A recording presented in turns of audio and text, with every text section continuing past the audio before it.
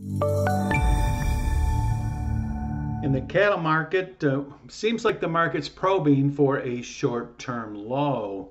October cattle now trading at a $1 discount to the Texas cash market and a $3.25 discount to the Nebraska cash market. Volume yesterday was the highest since May 7th, and open interest has turned lower. Technical indicators extremely oversold.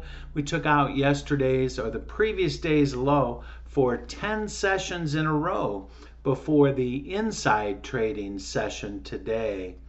Friday's commitments to traders report showed managed money traders were net sellers of 9,000 contracts for the week ending August 31st.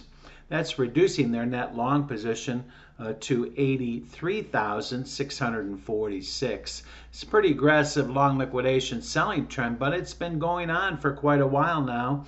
October cattle, key support coming in at 122.30 area with resistance up at 126.77.